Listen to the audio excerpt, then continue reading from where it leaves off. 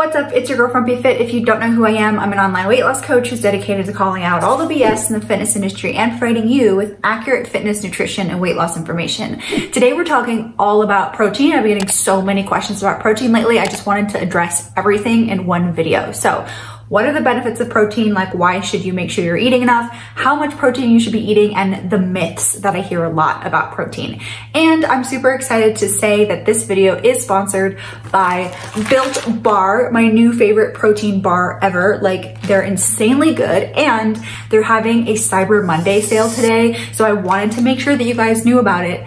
Today, they're launching their new white chocolate cookies and cream flavor. Whew, you guys, these bars are so good. I have a discount code for you.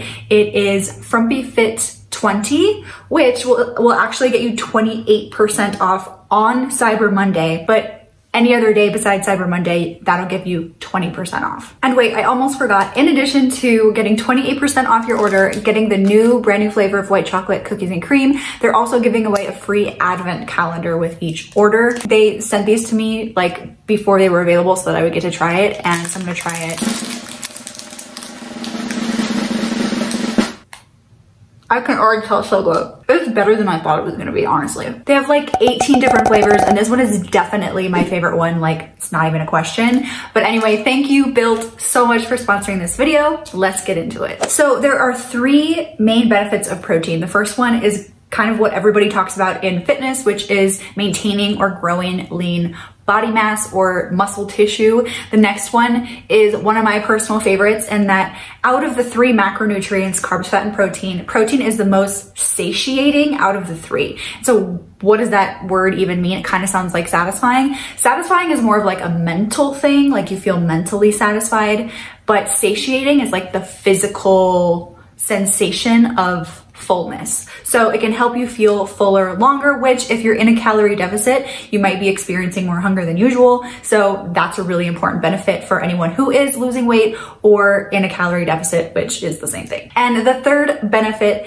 is that it has the highest thermal effect of food. So out of the three macronutrients, again, carbs, fat, and protein burns, like it takes most energy to digest protein compared to fat and carbs. Like, it takes the energy to digest it, so then the calories aren't, it cancels out. Now, the thermal effect of food isn't anything that's gonna like significantly impact weight loss, but it is an important benefit to mention. Okay, so probably the most asked question that I get is, how much protein should I be eating? There are so many random recommendations from people on social media who are like fitness professionals giving out their recommendations for protein, and a lot of them are using like outdated advice, like the example of saying that everybody should consume 1 gram per pound of body weight. I once had a client like way in the beginning who came to me, and some guy like made her macros for her, and he had her eating like 200 plus grams of protein. There's no reason that she should have been eating that much protein. It's way more than 1 gram per pound of body weight. And actually, I've changed my recommendation, I can't remember, sometime this year. So if you see any content from me in the past making protein recommendations, this is the updated one, this is the new one, this is what you should follow based on the current research. And I'm actually just gonna pull straight from Alan Aragon, because he's an amazing nutritional researcher and knows much more than me, is way more up to date on the current research than I am. So he's a great resource and I totally trust him. He made an amazing Instagram post about this exact thing, which I will link in the description, but I'll also explain it here for you guys in this video. In his post, he also has the scientific references that he used in order to formulate this recommendation. So there are basically two different ways you can go about calculating your protein. The first one is based on your lean body mass, or how much muscle tissue you have. And the second one is based on your goal or desired body weight. And I don't typically recommend using the lean body mass method, because calculating your body fat percentage, which then will help you figure out your lean body mass, is not super accessible to everybody, and the methods that are more accessible have quite a large margin of error. So if you were trying to calculate your body fat percentage and lean body mass for the purpose of calculating your protein, it is gonna, I think, unnecessarily complicate it and potentially be inaccurate anyway. So I tend to recommend using the goal weight method, and that is what I use with my clients. But if you're interested in the lean body mass method for calculating that, I'll put the information you need to know right here. You can pause the video and calculate that. But I want to jump into what I use with all of my clients, which is the goal body weight method. Okay, so the first step, kind of in the name, which is to come up with your goal weight. And I get a lot of questions from women that I do consultations with, or just comments from you guys asking what should my goal weight even be? And I'm glad that you're not super attached to a number and you're trying to critically think about that, but it's hard to give a specific recommendation. If I was going to give a recommendation on how you could figure out what your goal body weight should be, I would say that depends on why you're losing weight in the first place. If your goal is for health reasons, then your doctor is probably going to be the best one to help you figure out what your goal body weight should be, assuming that your doctor is helping you manage and deal with any health complications that you might be having in relation to your weight. In terms of health, I really don't believe that there's an exact number that everybody should be. So that's why it's important to think about your particular circumstances and any health issues you're facing and deal with that with your one-on-one physician. If you're losing weight for aesthetic purposes, it's also a little bit challenging to give a specific recommendation. If I had to come up with a tip, I would say keep in mind how tall you are, because how tall you are will definitely impact the way a different body weight looks on your body compared to somebody else. For some reason, I think a lot of us forget that height plays a huge role in how certain weights will sit on your body. For example, 150 pounds on someone who's 5 foot and 150 pounds on somebody that's 5'9" is gonna look very, very different. So if you're attached to a specific weight number for some specific reason, I would detach from that and really think about your specific needs based on your goals. But also don't think too much into this, okay? I don't want you to stress too much about it. It's not that serious. Just come up with a ballpark number. Okay, so let's calculate it. If you're using pounds as your measurement, then you're gonna multiply your goal or desired body weight by 0.7 grams of protein per pound of body weight. So your goal body weight times 0.7, you can jot that number down. And then you're also gonna multiply your goal body weight by 1 gram per pound. So really just the exact number of your goal body weight. If your measurement is in kilograms, you're gonna take your goal or desired body weight in kilograms and multiply that number by 1.6 grams of protein. And then you're gonna multiply your goal body weight also by 2.2 grams per kilogram of body weight, goal body weight. So this is going to be the range that's going to be most optimal for you to consume on a daily basis. And if this is much higher than you're used to consuming, do not panic, don't stress. Usually with my clients, I start them lower than this range and I wait to see how easy it is for them to incorporate that amount of protein in their diet. And then I increase as they get better at incorporating protein into their diet. And so if you want some tips to eat more protein without having to eat tons of meat or drink protein shakes, definitely check out this video right here, because I give all my best tips of how I was able to eat 130 grams of protein per day with very little meat and no protein shakes. And I also just want to mention that if you aren't eating up into this range, it's not the end of the world. So I don't want you to panic and get overwhelmed.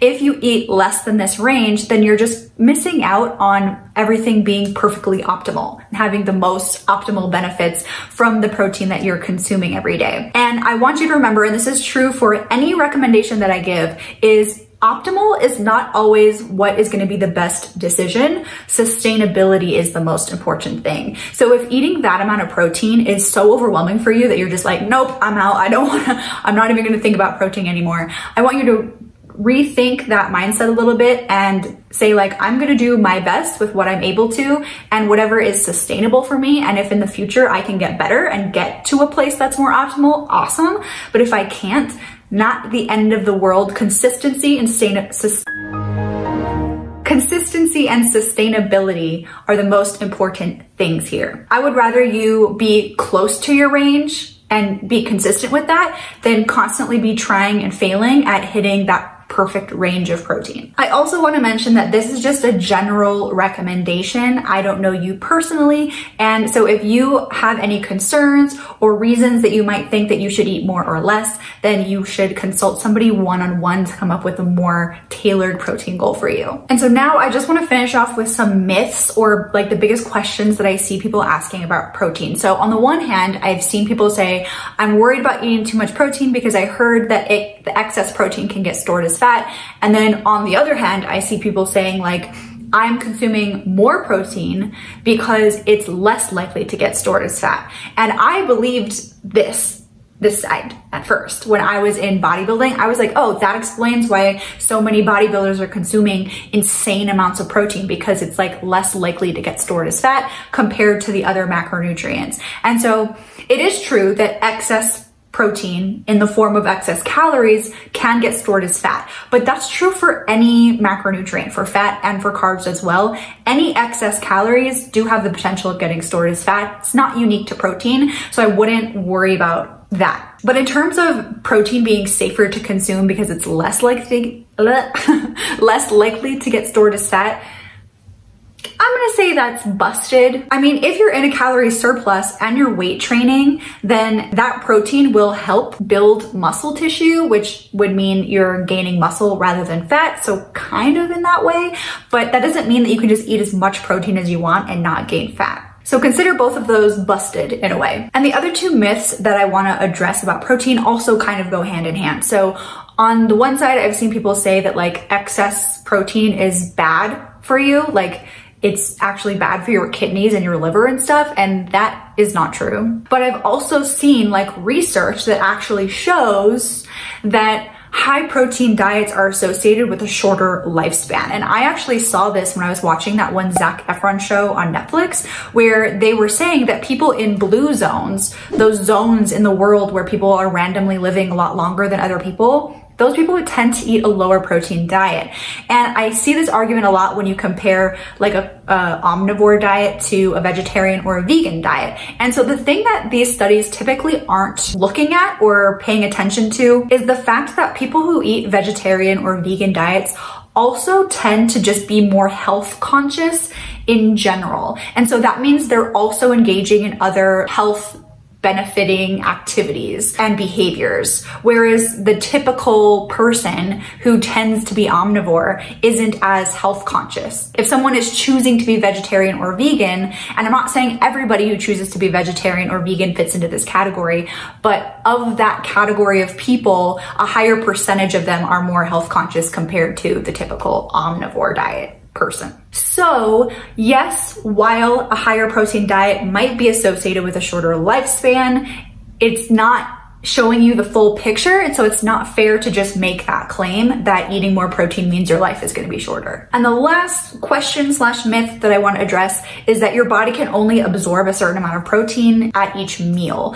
And I don't have an exact answer for this in terms of like a number. I don't know if there is one. I've seen people make guesses or general recommendations for this, but in general, whether you can absorb a high amount of protein or not, it's more beneficial to consume protein in like multiple meals throughout the day than it is in one giant meal, just in terms of muscle protein synthesis. Basically, what that's good for is building or maintaining lean body mass. So if that's a goal for you, which I think that it should be, then it's more beneficial to consume regular servings of protein throughout the day rather than having all of it in one sitting. So I hope all these tips were helpful for you. Let me know in the comments if you have any additional questions about protein. And as usual, guys, thank you so much for your support. Don't forget to like, comment, and subscribe here. You can also follow me on TikTok and on Instagram, and I will see you guys in the next video. Bye.